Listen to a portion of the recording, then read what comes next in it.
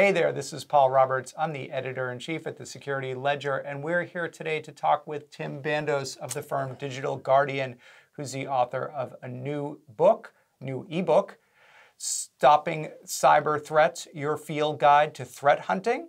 And Tim's going to be talking with us about how to go looking for advanced cyber threats within your environment. Tim, welcome. Thank you. It's great seeing you. It's great seeing you.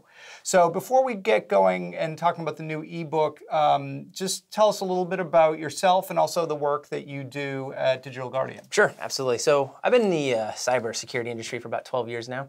Started off at DuPont, chemical manufacturing company. Never heard of them. Okay. 200 plus year old company, right? Maybe Kevlar, Teflon, Tyvek, all the household names. So started off there in their internal audit department, right? So vulnerability assessments, penetration testing, and then pivoted from there into the cybersecurity organization, focused on incident response and threat hunting.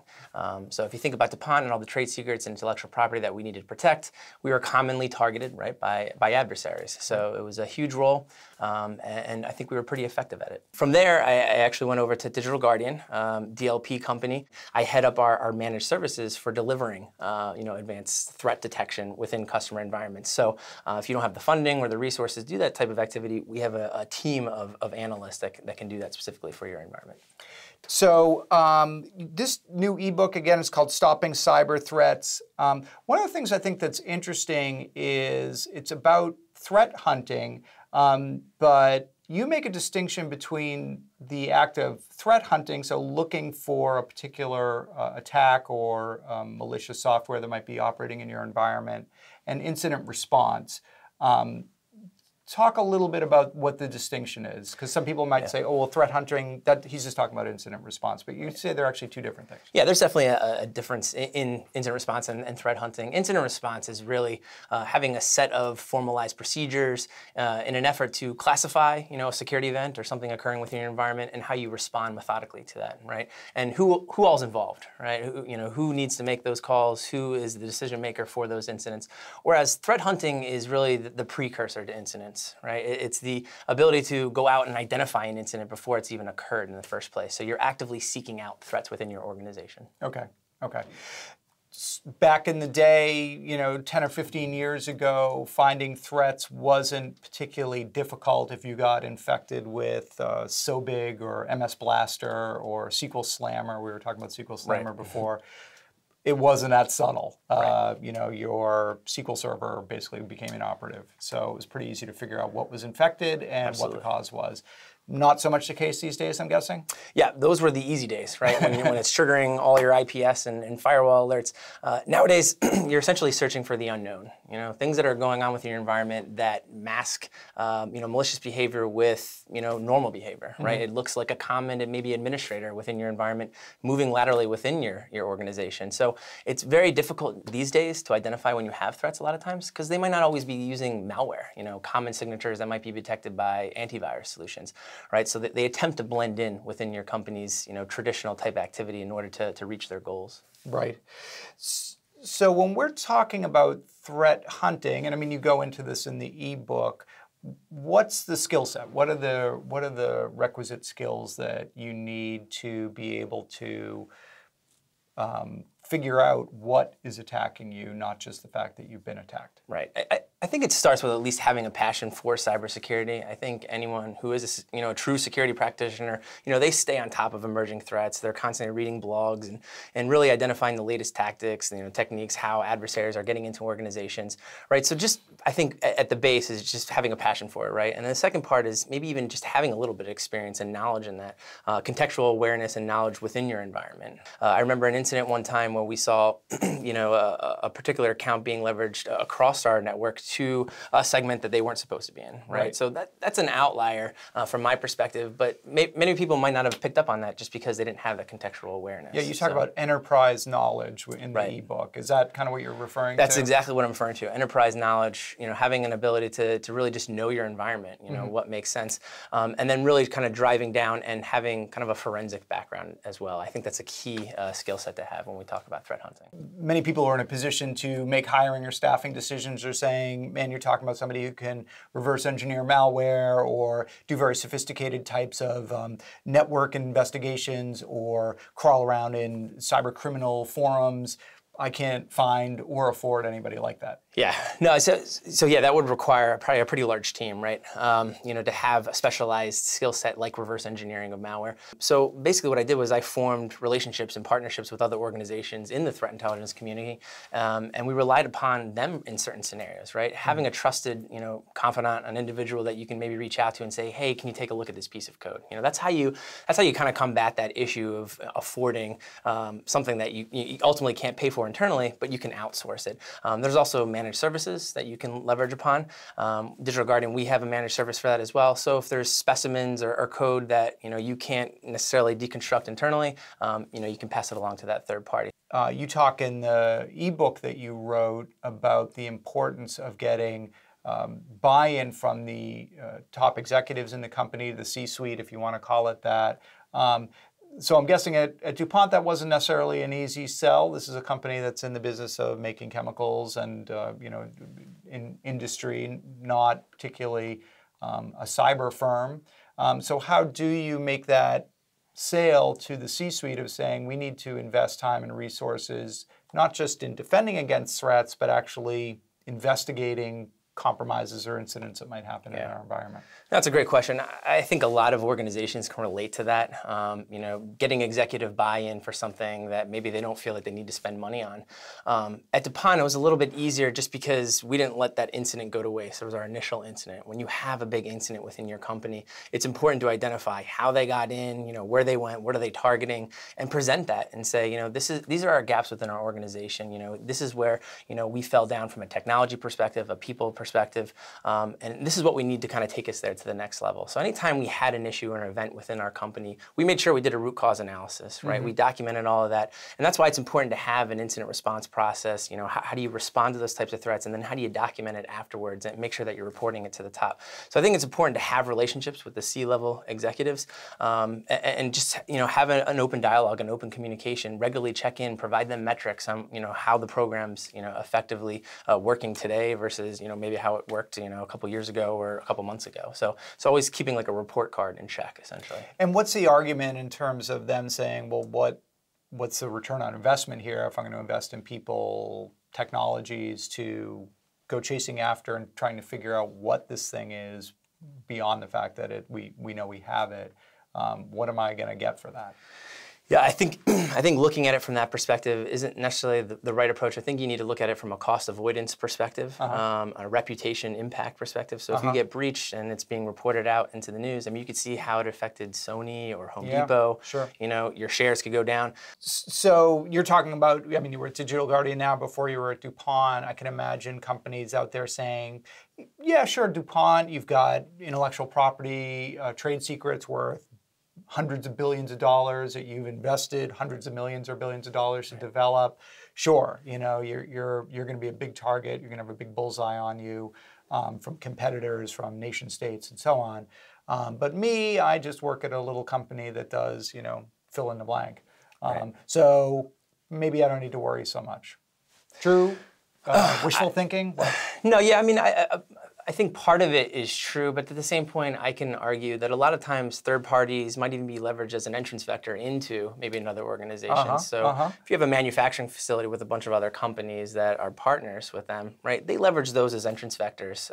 So I think it's important regardless, across your entire, supply chain, that those organizations are also being protected, So those larger companies have a stake in their security controls as well. So it's extremely important. If you're at a C-level, you need to ask those kinds of questions when you go into those partnerships. What do you do from a cybersecurity perspective? Right. How would you respond? How do you identify when there are threats? So I think it's a very important question regardless of where you work. So you actually were talking earlier and you were telling kind of a story about that happening within a company where you worked, where there was a breach, originated with a third-party IT contractor. It got me thinking that in many, particularly in large organizations, often the IT environment is kind of a series of fiefdoms. Maybe it's under the control of a different group within a company, or even a contractor, an outside contractor, and they're kind of dotted lines. Don't cross us. how do you, if you're doing threat hunting where you need to follow the trail where it leads, right? How do you negotiate that? And what do you do when the trail leads up to the third-party contractor and you're sort of standing there saying, well, this is probably where it came from? Right, and that once it comes down to building relationships with those third-party contractors, because when those trails lead to that organization, they're not necessarily going to be so open to provide you logs and forensics and images of the machines because they're working on other customer accounts as well. So a lot of that's confidential to them, and it's also kind of a slap in their face if we're reporting to them that they were the source of the attack. So I think it's important to once again establish those relationships with those individuals within that organization, the people who are in the IR functions, the threat intelligence communities, because you can kind of have that back and forth dialogue like, hey, we're seeing this on our end, what are you seeing? So it's really that sharing of indicators and kind of collaborating with one another. So you don't want that first point of contact to be in the context of we think that we got hacked through you. You want there to be a relationship there in place before you ever have that conversation. Right. I mean, in our particular scenario, the case that we went through, unfortunately, it wasn't there. I had to establish those partnerships, and today he's currently my best friend, which is kind of ironic. And so really, so is it like, let me take you out for beers? Right. And after a couple starts years, at that. Then you start sharing indicators. Hey, can you get your guy to take a look at this? That's really how it begins. And I think it's important, anyways. Just to develop those relationships regardless. Right. Right. And obviously we've seen, like just in the headlines, obviously we know that the Target breach came by way of a third-party contract. So this is a fairly common vector, particularly for large companies. You might have a good grasp on your internal IT processes and assets, but if you've got somebody who's got a link into your environment for whatever purpose, that can be exploited. So you talk about using or consuming threat intelligence from various sources as part of the threat hunting process. Threat intelligence obviously is a big buzzword these days in the information security space. There are a lot of companies offering different forms of threat intel. How valuable is it? Are there kind of qualities or grades of threat intelligence? Is it all useful? What should folks who are reading this or seeing this video or reading your book know about how to evaluate threat intelligence? So I think the topic of threat intelligence is tough for me. I think there's certain types of feeds that you can get, and a lot of them are even open source, right? So how high fidelity are those threat intelligence indicators within your organization is really the question you need to ask. So if you're paying for that, you need to keep that in mind.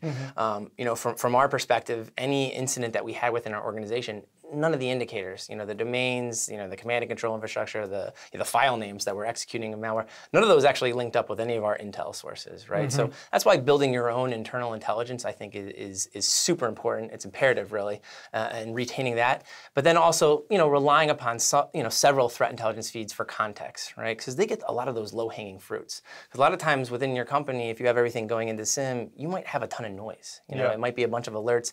You might have a botnet within your organization. Is that state-sponsored versus gardenware variety is what we typically coined it.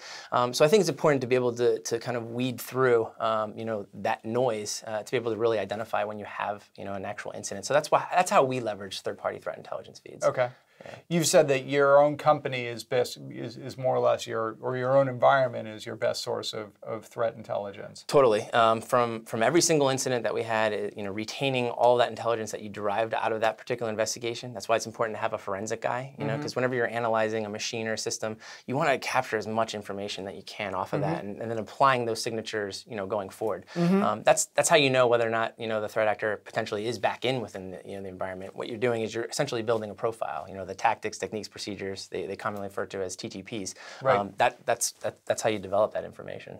And you talk about also, in addition to that type of resource, you talk about ways to use open source tools. You mentioned SIF to do things like security information management, right?